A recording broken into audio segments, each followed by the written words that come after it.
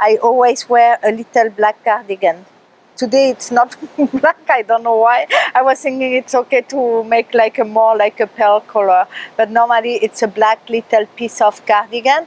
And also I have something that I always have with me. It's a little lucky little bonhomme in plastic when I was a little girl of 4 years old.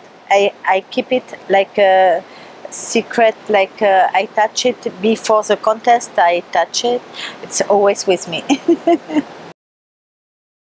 You know, I didn't have a lot because I come from a family of 5 brothers. My brothers were kind of like hippies, and if I want to go in something like really wrong, they say, ah, you look terrible and ugly, change it. So they go to London, they buy jeans for me, little leather jacket, and I was kind of a cool with Levi's kind of dressing little girl during the hippie times. So there is no style that I don't want to see coming back, because as a fashion designer, I think style, it's about the moment. So something that it's a eternal return. So something can be out of fashion today, and tomorrow it's gonna be in. So that's what fashion is about. So there is no, I'm not fear of doing mistake in fashion. Actually, mistake can bring like really good things in fashion. It's a secret. Did I supposed to say?